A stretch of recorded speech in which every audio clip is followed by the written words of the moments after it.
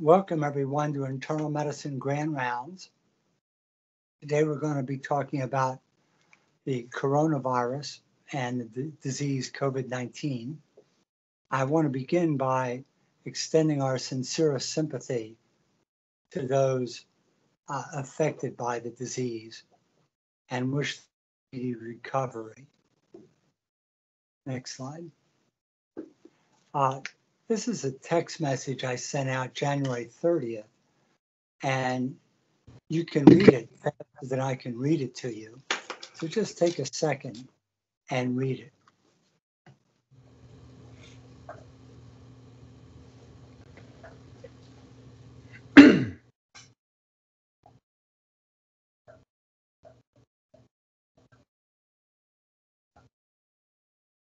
So back in January, it was apparent that this was far too rapidly and making too many people too sick. It was the beginning of the pandemic. This is a picture of Dr. Li. Here he is dying, and this was put on Weibo, which is the Chinese Facebook. And he told people to wish him well. He was the ophthalmologist who was consulted to see the original patient and then saw subsequent patients admitted to Jinyintang Hospital. As everybody knows, he was censored for this because he used the word SARS. China doesn't like the word SARS used because it's so traumatic, but they later apologized for this. This actually became a meme on Weibo. This is the first patient's eyes, and it was a way of telling people on Weibo saying we're keeping an eye on you. The government specifically investigated his death to make sure that he had received the optimum care. And this is typical conjunctivitis associated with the SARS-CoV-2 virus. Next slide. This is a great picture. Those able to read Chinese will see this characterized as a market. This is the wet market where the first 14 cases in Wuhan were identified and from whom they identified the coronavirus isolate. Next slide.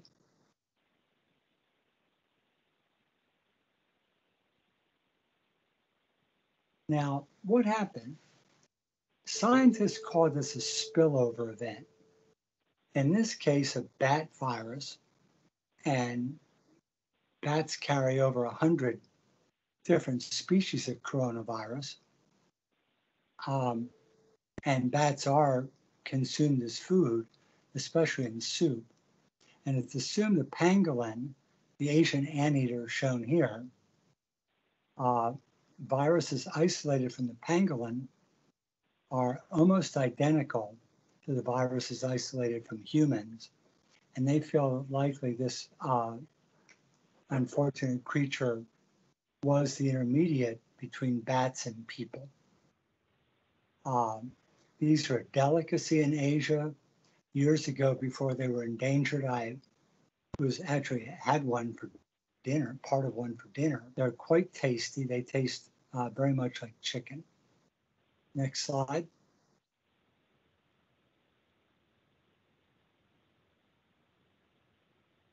These spillover events occur variably, and in modern day America, our greatest threat is actually from spillover viruses from other species, specifically influenza, but certainly coronavirus as well. On December 8th, Dr. Ai Fen reported 9 patients with what he thought was SARS to the Centers for Disease Control for China. They dispatched a team. By December 20th, there were 60 patients at the hospital. They returned with their specimens. On December 24th, Zhang Jishan, MD, reported that there was a new agent and the Chinese said they had not had a previous isolate and they were working on it. On December 29th, it was sequenced. It was in the corona family. It shared much similarity with the SARS virus, and the World Health Organization was notified. At that time, just Jiantan Hospital alone had 266 patients. Li Wenyang emails Weibo and other MDs to warn them that he thinks he's dealing with SARS. On New Year's Eve, an epidemic was declared by the People's Republic of China, and volunteer physicians sent to assist. January 4th, Dr. Li was warned to quit putting this stuff on Weibo. Later, the government apologized. January 10th, Li was febrile. January 20th, Snohomish County in Washington State had the first case in the United States. And I think that's a tribute to the physicians there to recognize that this was indeed the novel agent in China. And secondly, notified their health department. And third, began contact tracing. By January 30th, there were 10,000 known patients in China. A PCR test was available, and the World Health Organization declares an emergency. On February 7th, Dr. Li dies. On February 26th, community spread was documented in the United States with R0 greater than 2. For those of you not familiar with R0, R0 is used to designate how many people an index case is likely to infect.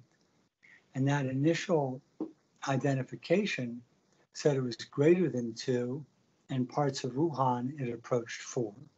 Next slide.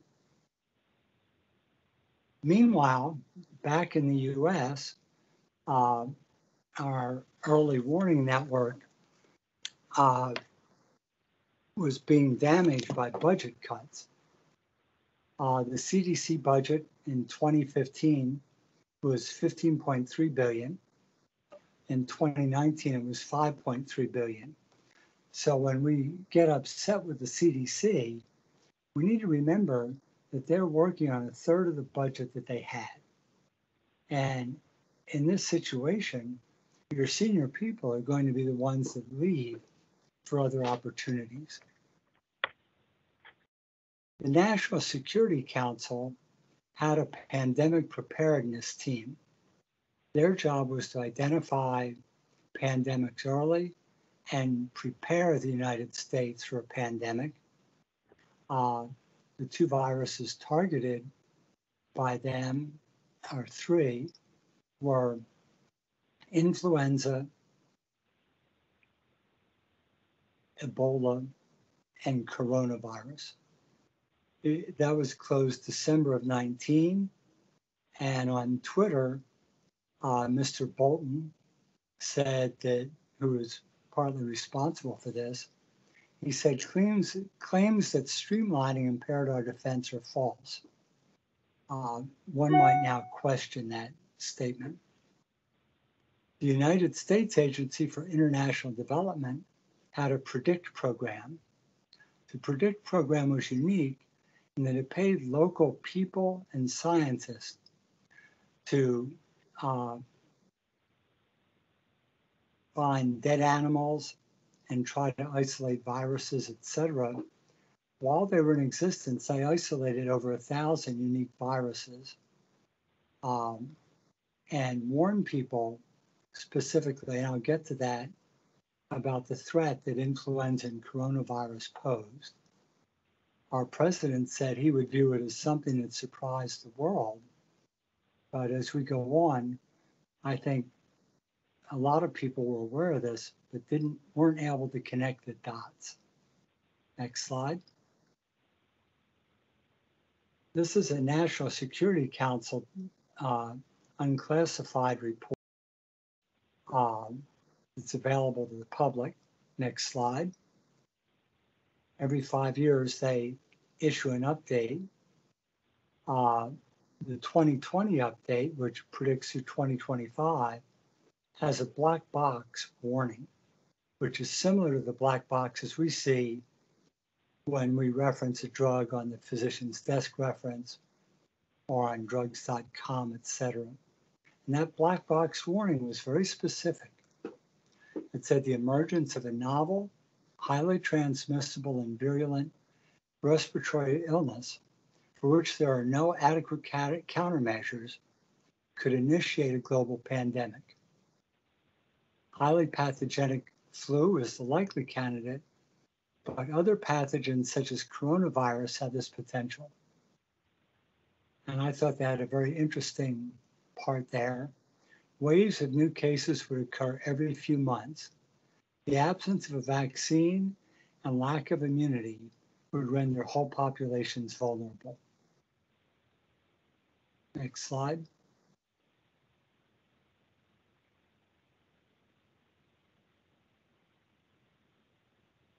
This is an electron microscopic picture.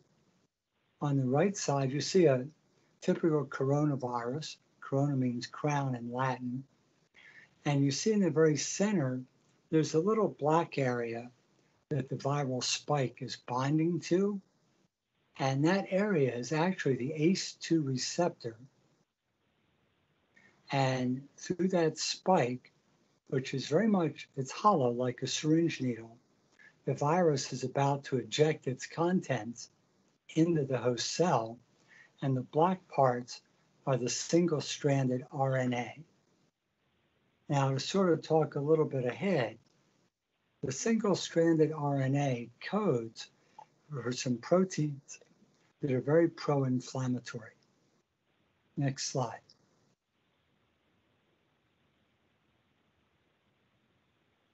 It's a coronavirus. It's an enveloped single-strand virus, positive RNA, which means it's directly transcribed into protein. It's 0.1 micrometer in diameter. Its replication is by subgenomic RNA, and that it breaks down into smaller pieces inside the cell where they're translated and then reassembled. One specific protein, protein 1, actually is a cleft in the ribosome and stops other RNA from being translated. Now, this is an important point. Single-stranded RNA has a substantial amount of guanosine and uridine residues. These are clearly immunostimulants. Through toll-like receptors, they stimulate TNF-alpha, tumor necrosis factor alpha, interleukin-6, and that should be interleukin-1. I apologize for the misspelling, IL-1. And these are triggered through the mediators of toll receptors. Next slide. This is a schematic of a virus, and we see actually a couple targets for antibodies. One would be the membrane protein, which sticks out a little bit through the lipid coat. Another one would be the hemagglutinin glycoprotein. The envelope itself is lipid, non-immunogenic. The nucleocapsid contains the single-strand positive RNA, and it's bound up with these nucleoproteins. There's also a smaller membrane protein, which is often not exposed, going clockwise to the upper left, so it's probably not a good target to elicit an immune response through a vaccine. Next slide. Now, how do we catch it? Most people now feel that it's inhaled through the nose. This is backed up very elegant research mapping the mosaic nature of ACE2 receptor. And the ACE2 receptors are very prominent in the nose, less prominent in the pharynx.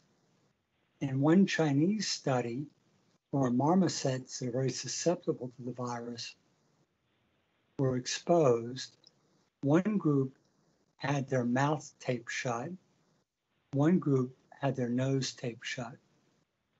The ones with their mouth taped shut were only infected at a 50% rate, whereas those that inhaled through the nose, virtually every marmoset was infected.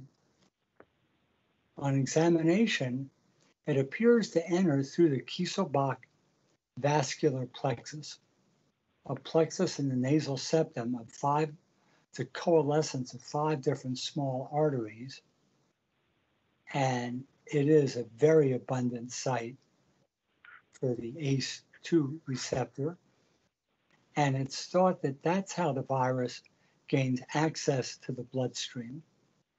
And recall, when it does that, it initiates an endotheliitis. The second thing it does, as it tracks down the mucosa, it allows microaspiration into the lungs. So that when we look at this, we have an idea that we actually are dealing with 2 phases of illness. Early on, there's a clotting derangement. And I use derangement in the mathematical term, where a derangement is where you take one part of an equation and change it to the other side. So what happens is we get blood that's clotting much too soon. And that accounts for the vascular complications of stroke, MI, limb ischemia, etc. That's followed by a later immune response, which probably is a combination of innate immunity and a hyperimmune response to the RNA residues. This produces the ARDS symptoms of the illness with leaky capillaries. Next slide. Now, Dr. Lakshmi is going to go over this in more detail, but I want to make a few points. Although viral replication is shown here going past day 11, as far as we know, it usually goes through day 8 after the onset of symptoms, and after that can't be cultured. Here we're giving ourselves a little margin. Notice at the very top is viral debris. Because the RNA products are disassembled, when they're ejected from the cell, you have viral debris, which make your nasal swabs positive, even though you're obviously not contagious anymore. So after 8 days of symptom onset, you're not essentially contagious. We take that out to day 10 or even 14 to be out of an abundance of caution. Now, below that, you see the amplification of the immune system and immune dysregulation with T cell dysfunction and also some B cell dysfunction as well. Since this complications can last a while, we encourage anticoagulation in people out 30 days from the onset of illness. But it makes the point there's 2 diseases.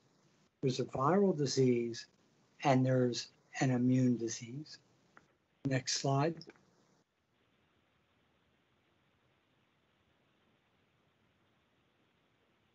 Pathophysiologically, endothelium is a paracrine organ. Now, what does that mean? An endocrine organ affects distant cells, whereas paracrine organs infect adjacent cells. And here you see a star. You see around the blood vessel on the top, you're starting to see some cellular debris accumulate as cells die off.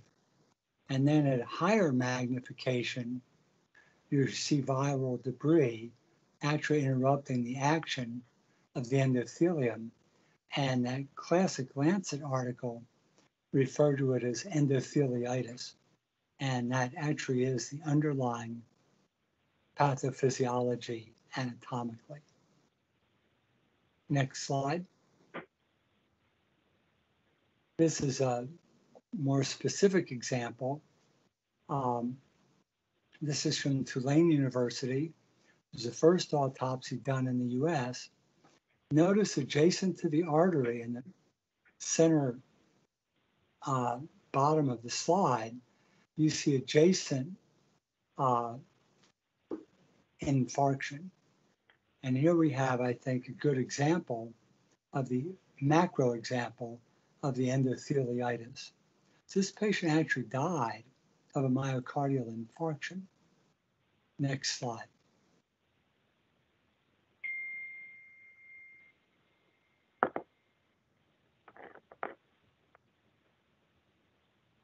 Here we see evidence on the far right side.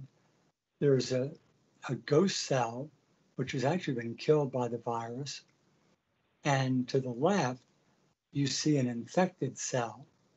And we realize now that not only are there ACE2 receptors on endothelium, there's also ACE2 receptors on some myocardial cells. So you can actually get the complications that are not only vascular, but also at the cellular level.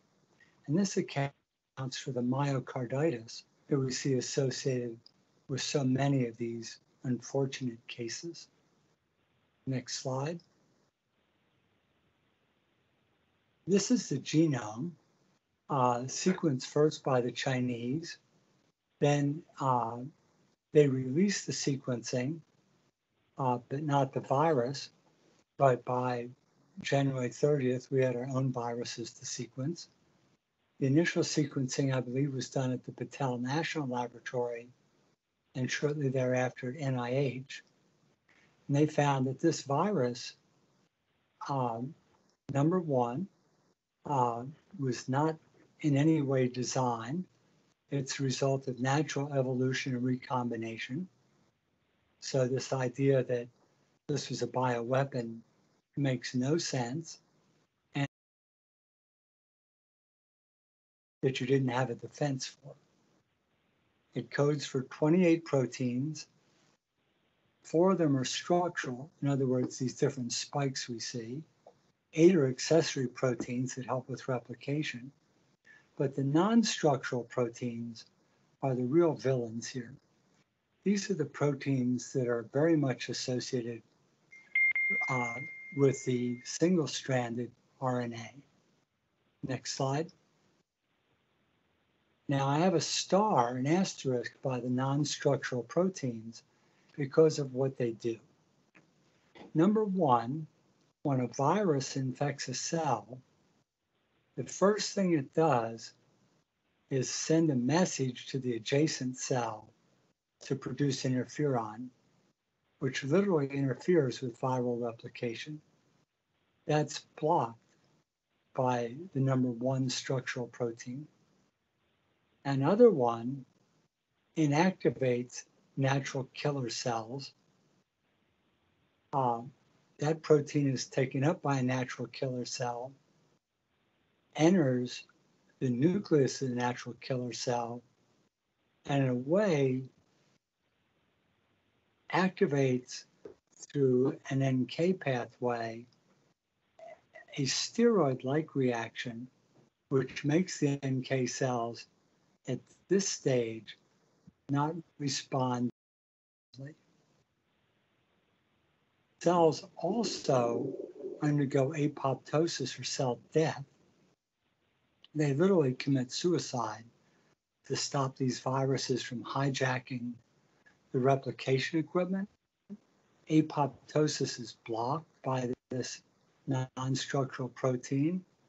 And finally, they open the molecular cleft between the 60 and 40S components of the ribosome, and they stop normal cellular proteins, among them interferon stimulating agent, etc., from being transcribed.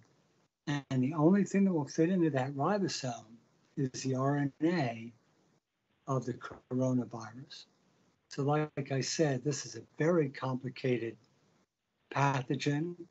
It's almost as complicated as HIV. It has numerous effects at the molecular level. Next slide. This is what happens with the hyperimmune response later on. Hyperimmune response often associated with age and probably triggered by the fact that someone at my age has probably had exposure to over 100 coronavirus infections. It causes 25% of the common colds. Here you see that ground glass opacity is described, and the lower black areas actually point to areas of pulmonary infarction caused by clotting within the lung itself. So we have two mechanisms at work. We get leaky vasculature, and patients literally drown in their own secretions. And they also have a sepsis-like picture at this stage. Next slide. This is typical ARDS on the left, and this is a proliferative stage where in ARDS cases resolve with some fibrosis, but it's less clear how this resolves with COVID-19. One thing we've found is that patients with COVID-19 can develop a bacterial superinfection. And here you see remarkably congested lung tissue with polymorphonuclear infiltrate. And this patient actually has a bacterial superinfection on top of COVID, which is going to give you quite a grim prognosis. Next slide. Now, how is it spread? I'm sort of going through this quickly because I want to leave some time for questions. But I feel this debate about airborne versus droplet is wrong. There should be no debate. Airborne is often an engineering term and looks at things suspended for 24 hours. Well, for a physician, it really only needs to be airborne for 30 minutes to expose a lot of people. Large droplets fall within 6 feet. Smaller droplets can travel probably 30 feet. Next slide. To give you an idea of the amount of viruses released, these people simply had infected individuals breathe and run it over viral growth material and tissue cultures, and they found that they exhaled 10 to the 5th viruses a minute. That's one reason these patients are so contagious. With influenza, you probably expel 100 viruses a minute to 150. Many more. Next. Now, we talked about it entering through the nose, and here I've illustrated Kieselbach's plexus, which is fairly anterior. And this is how the virus presumably gets into the bloodstream. Now recall that everything I'm telling you now is subject to change tomorrow. Simply going to Google will show you that there's well over 300,000 papers published so far and abstracts on this illness. But we believe it enters through Kieselbach's plexus, and that gives the paracrine derangement that results in clotting.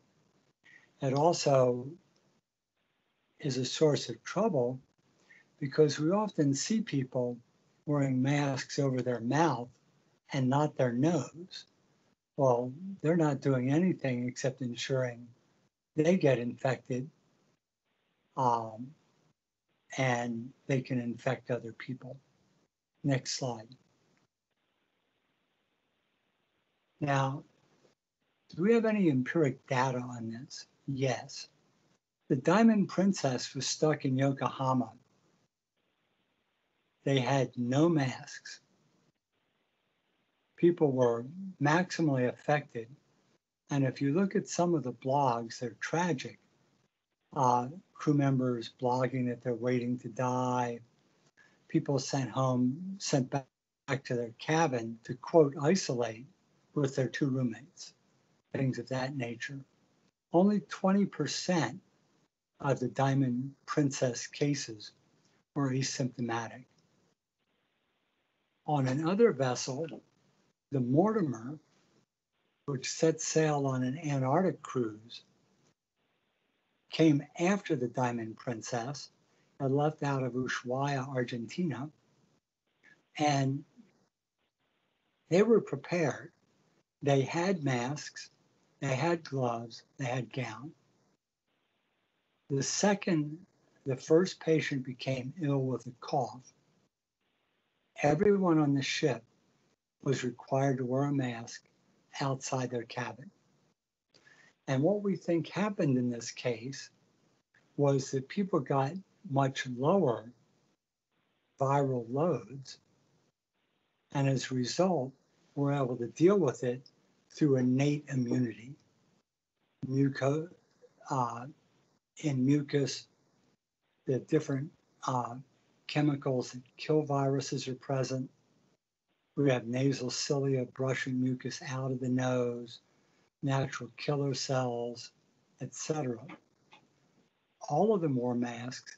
80% of the people that got off that boat were positive for the virus, but asymptomatic. So we think viral load has a lot to do with infectivity. And also emphasizes that wearing a mask is the best strategy. Next slide. I'm now going to turn this over to Dr. Kim. The area of testing is very complex. Dr. Kim is far more intelligent than I am, so I'm going to let her deal with this intellectually challenging process. Dr. Kim, are you on? Yes, thank you. Next slide, please. So John's gone over a lot of the basics of pathogenesis, and the diagnostics is very linked to the biphasic disease process. So it's thought now that the incubation period for the virus is up to 2 weeks, which is why people are asked after they're exposed to self-isolate for 2 weeks. But in reality, most people probably become symptomatic within a week. And that you are infectious, probably, it's like many viruses, probably the day before you become symptomatic. And then afterwards, you're infected and infectious for some period of time. So it's very complicated because not everybody who has detectable virus is symptomatic. And what we are now realizing is that many of the people who have clinical disease and actually have detectable virus may not be actually infectious. And that's true for 2 reasons. Number one, your body is trying very hard to kill off the virus. So the virus, so there's probably a lot of dead viruses detected with these very, very sensitive tests.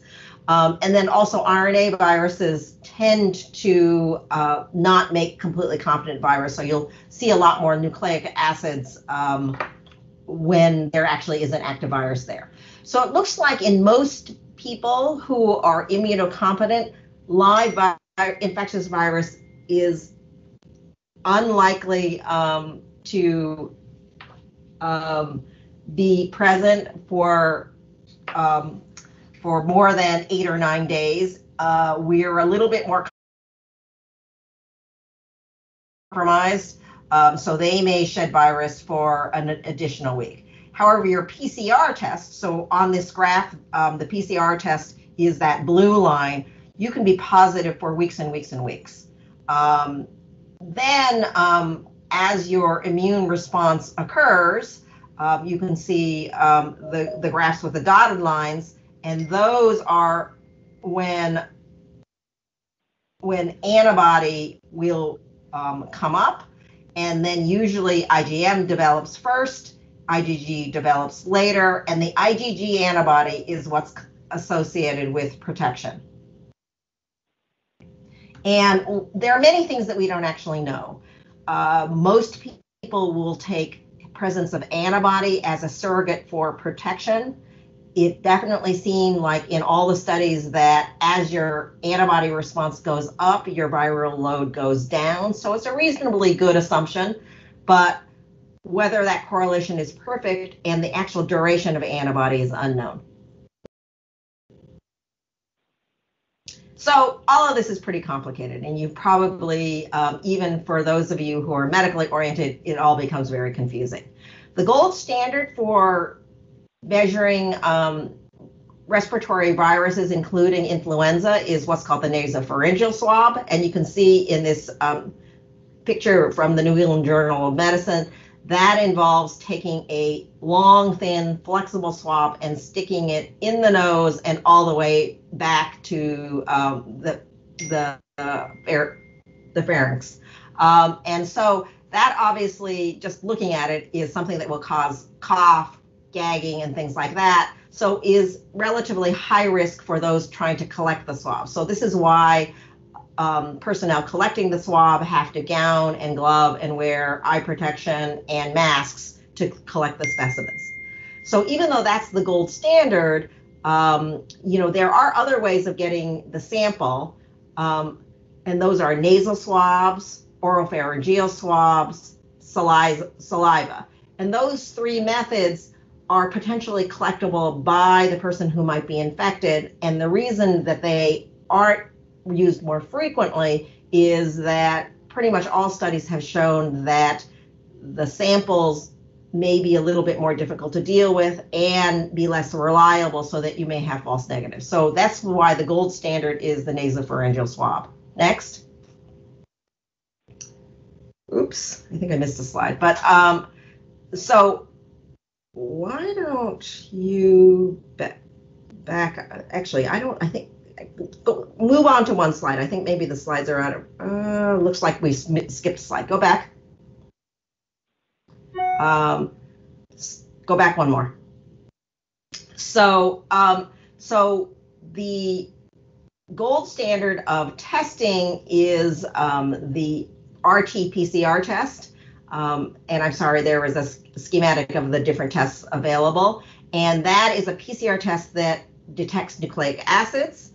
So that's the gold standard test. There are other tests that detect the antigen, so that's the protein made by the virus. Those are generally technically much easier to perform, so they can be incorporated into those lateral flow tests or point of care tests and things like that. Those are pretty good, but are definitely less sensitive. The advantage being for them is that they are usually much, much easier to do.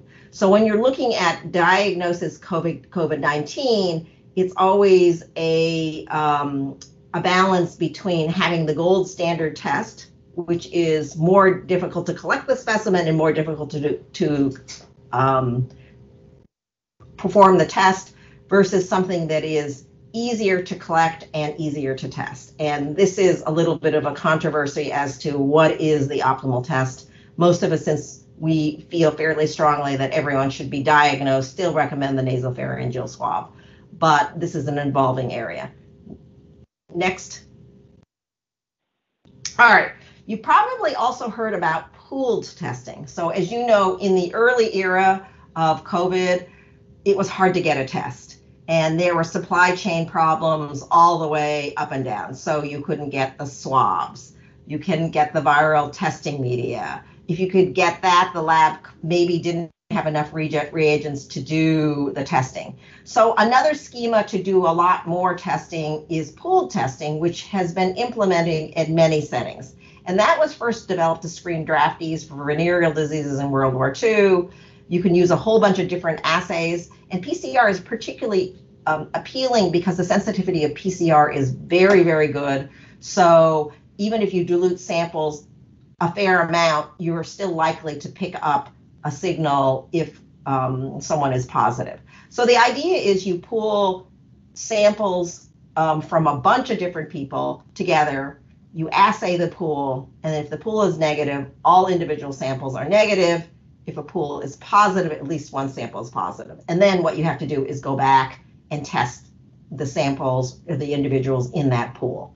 So that is something that is being explored. In fact, is actually being done on the USF campus to do some surveillance.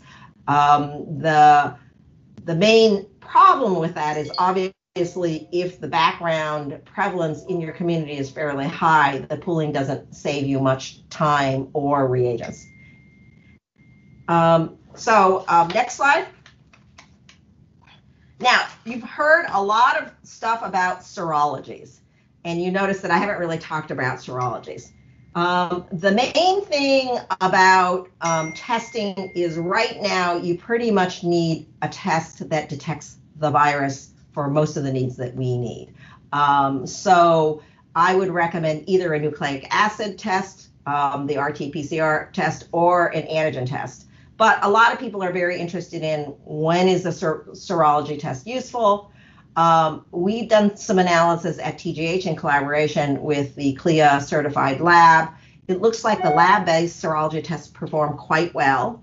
There are, depending on the test platform, some problems with cross-reactivity with other coronaviruses, but the test that the TGH lab chose, which is the Abbott test, seems to have a relatively minimal amount of cross-reactivity.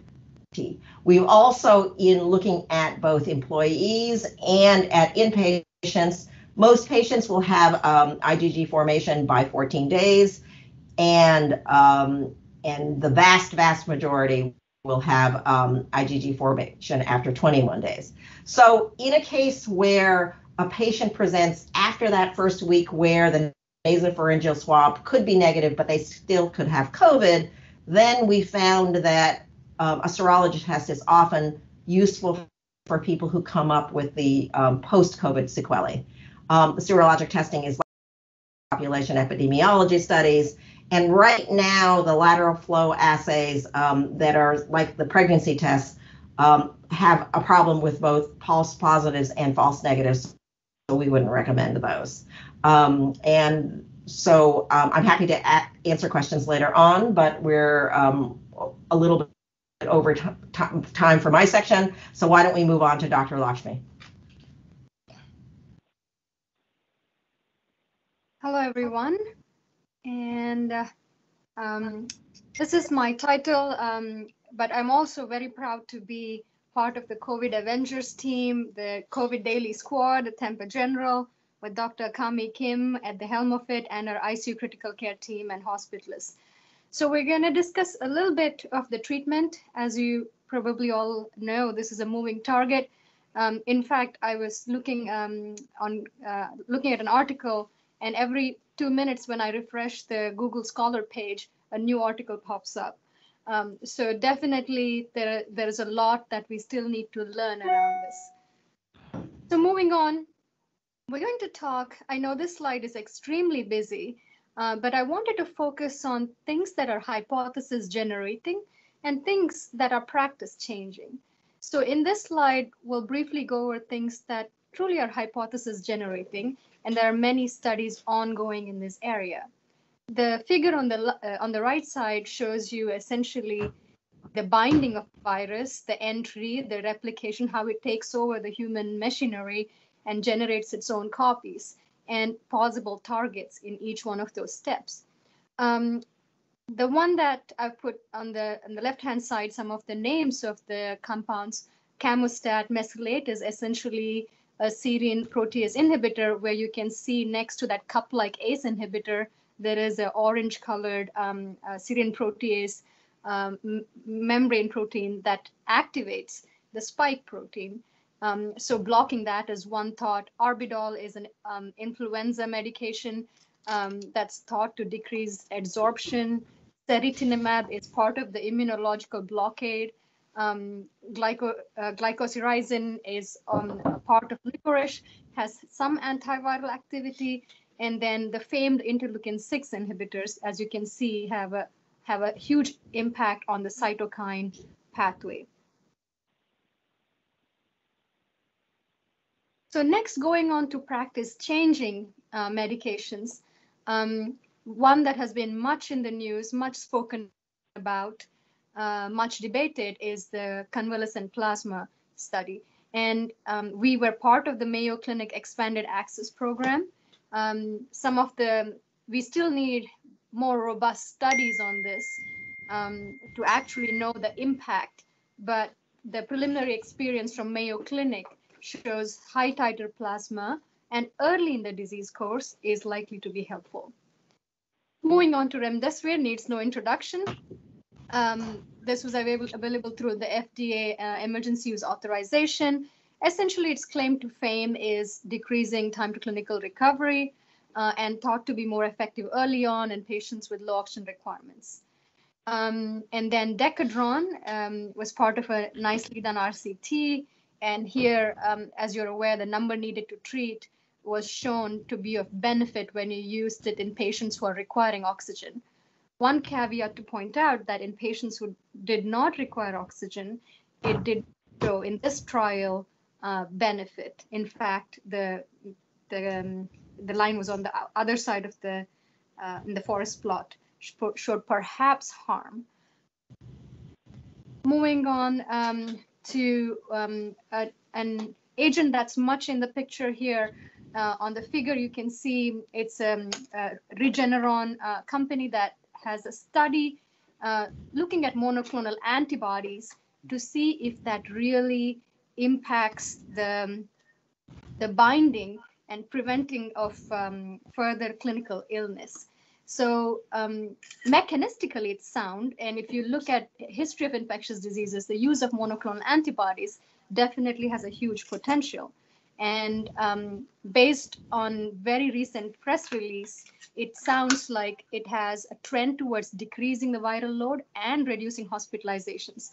Now, the great news is that of all the compounds I've discussed, we have been really fortunate to have majority of them be available for patients at Tampa General. And truly, it's kudos to the team that's put it together, including the Office of Clinical Research, but also Dr. Kami Kim. You saw her speak. She's nationally recognized and is a PI on the Regeneron study. So looking at the fact with what this press release is telling us, early benefit, and the fact that we have it available for patients at TGH, but also outpatients and household contacts of COVID-19 that also don't need to be admitted to the hospital are candidates for this randomized placebo-controlled study. One thing I did want to emphasize, and something that we have learned throughout this process, is that timing is everything. Most of us who have been on service in the COVID team, Dr. Meyer's team, Dr. Kami Kim, many of you are on the line, realize that much of what we do is geared towards doing the right thing, but also doing it at the right time. It's key that we understand where the patient is in the story of COVID-19, because what we do depends on that, which part of the story they are. So moving on to the next slide, if you see here, you will see on the x-axis the time course and the y-axis severity of illness. And you've seen this slide before in Dr. Sinnott's part of the presentation, and it's absolutely key. As you can see, the first phase is really dominated by the viral response, the viral replication. the action of the innate immune system. And then it settles down in your lungs, and then there's a pulmonary phase. And then when it goes beyond the lungs, there is a hyperinflammation phase. And as you can see in the bottom of the slide, really medications with antiviral properties perhaps, have better benefit early on in the disease course, so they can stop that stimulation of the hyperstimulation of the immune system moving forward. Also, especially important in transplant patients is ability to decrease immunosuppression to the feasible levels. And then as you move on into the hyperinflammation phase, really stopping that hyperactivation of the fibroblast, the bradykinin system, the interleukins, cytokine pathways, and preventing the patient ending up in multi-organ dysfunction is key. And that's where you see the steroids, the immunomodulators being discussed a lot more. So with that, I'm going to pass it on to Dr. Sinnott for the next slide.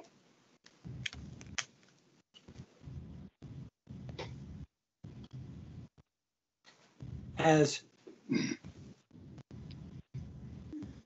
we look at our patients, I am very much reminded of 2003,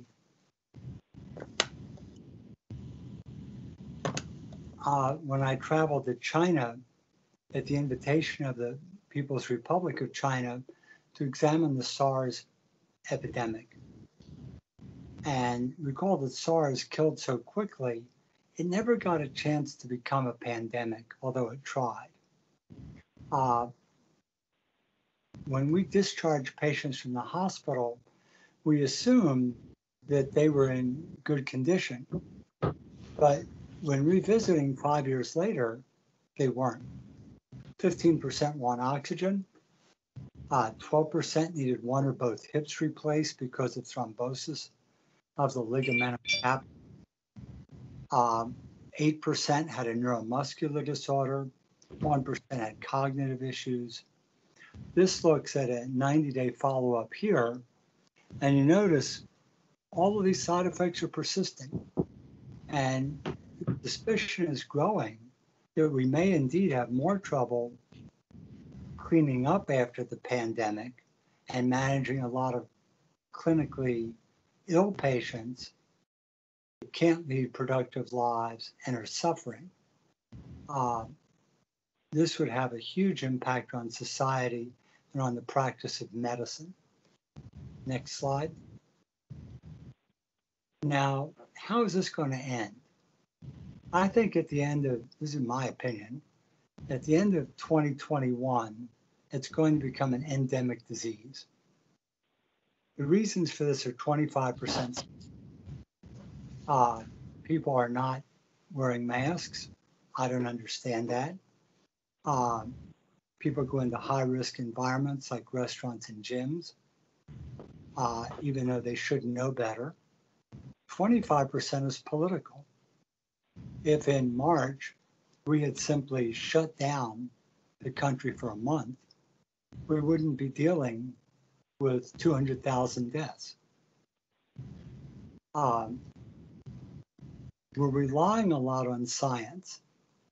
An antiviral agent, not 100% effective, but maybe for post-exposure or prophylaxis.